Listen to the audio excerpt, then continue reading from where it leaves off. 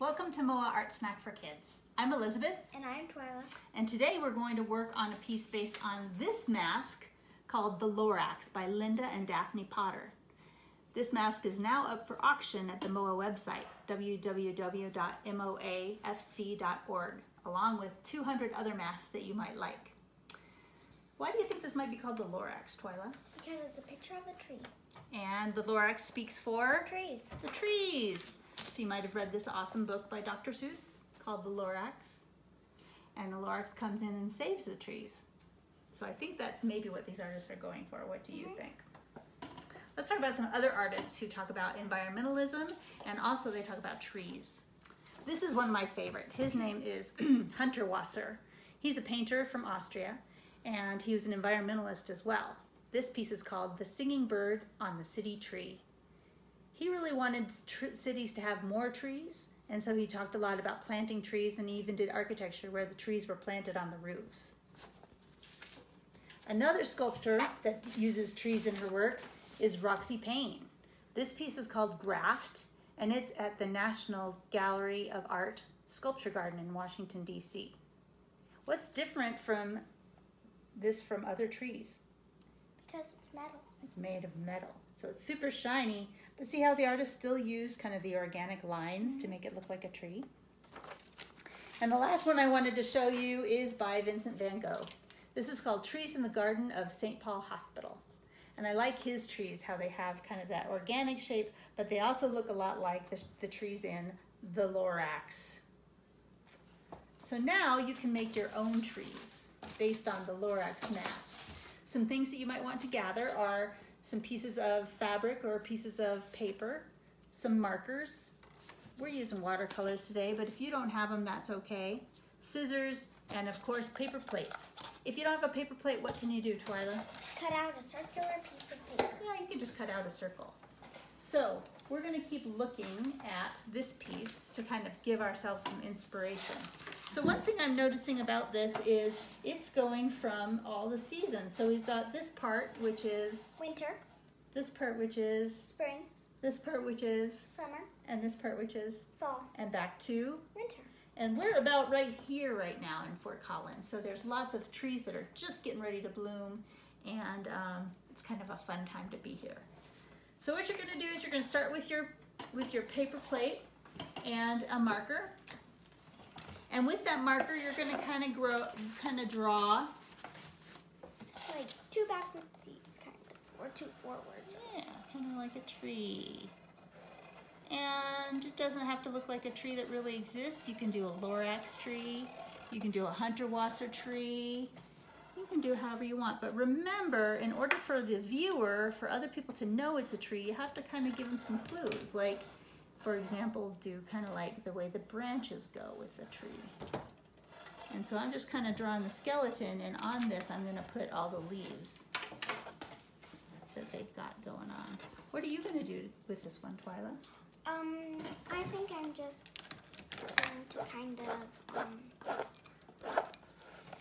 of make it stretch off the mask, because I'm kind of making it look, if you might have seen it, but where I go to school, there's this big tree that I really like, and everyone plays around, especially on its roots. Okay, so what I'm doing is I'm looking over here. They've used kind of a turquoise color for their base of their tree. You ever seen a tree that had bark that looked like turquoise? No. No, me neither, but you know what? It's okay, because when you're an artist, you can kind of just make it all up, just like Hunter Wasser and Dr. Seuss and Vincent van Gogh. I'm going to give it a little bit of color. What color are you going to make your bark? Brown. And some paper plates are going to take the watercolor better than others. If you have kind of a plasticky paper plate, it's not going to work very well, so you can just use markers. But see what your materials will do for you. And then send me a picture. All right, so I've got my base. Now what I'm going to do is I'm going to start to put on my flowers. So what I've done for the flowers is I've kind of separated all my things up into different colors. So they've used pink for the flowers. Oh, Sorry. Sorry. And so I'm going to take some pink fabric and I'm just going to cut it up into little pieces. And you know, these pieces don't look like flowers or leaves, they're just kind of like little color splotches. So I'm just going to cut some of those up and put them in this little salad, I call it, a salad of colors. So there's my pink. Okay. And then over here I've got brown for fall and kind of some oranges and stuff too. So I'm just going to cut up some brown fabric. Oh, and how nice, because it's a pumpkin container too. Yeah. Pumpkin for fall. Okay, and then for the summertime, I'm going to cut up some green fabric. I'm going to put that And that's in a coconut one. for summertime. Okay, so see how I've got these different colors? Now what I'm going to do is I'm going to do some splots of color, or of glue. And what did you say, Twyla, that you use in your art class? Dot, dot, not a lot. Dot, dot, not a lot. I am using the dot, dot, not a lot technique, made famous by Miss Babcock. Okay. Or Miss B. Or Miss B. Okay, dot, dot, not a lot. Now I'm going to take the pink and I'm going to just, on each dot, I'm going to put a little piece of pink fabric. Boop. Boop. In no particular order.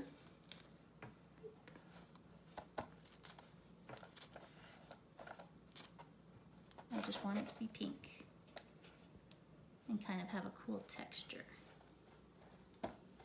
And you might get glue on your fingers. Wait until you're totally done to go wash that stuff off, or you'll be in the bathroom the whole time and you'll miss it.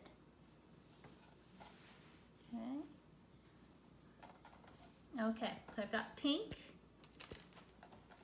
Now I'm gonna get my glue and do dot, dot, not a lot. Boop, boop, boop, boop, boop, boop. Boop, boop, boop, boop, boop, boop, boop, boop, boop, boop, boop. And the next color is green. So I'm going to find my tub of green. I'm going to put all green on here. And just thinking about textures and colors and making it look like a fun tree to kind of sit under. How are you doing over there, Twyla? Good. I'm doing my green too.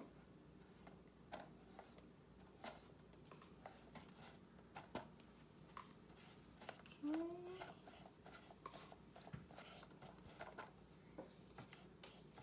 Now I'm on fall, which is browns and oranges, all the colors that you see in the fall on these lovely trees.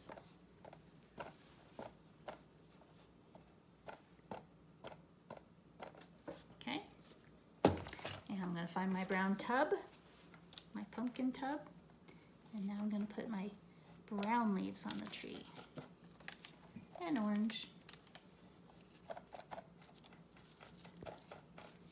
And see, I'm just sticking them on there. I'm not getting glue on my hands at all. I'm trying to just kind of make sure I don't get stuck to the artwork.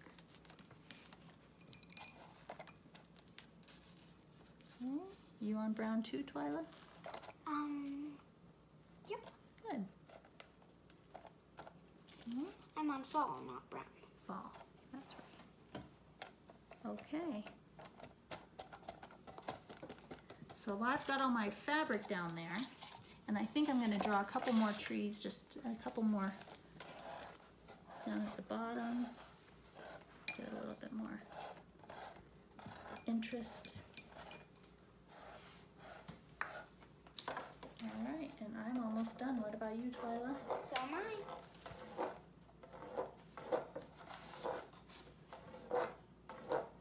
All right. But I might just make a little pumpkin to go. Okay, yeah, you're good at the pumpkin. Show everybody how you do your pumpkin.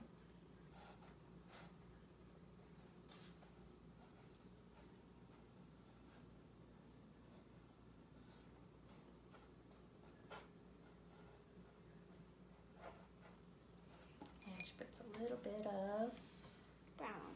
brown. All right. You ready to show them? Yep. And here's our finished Lorax masks. Thanks for stopping by. We'll see you next week. Bye-bye.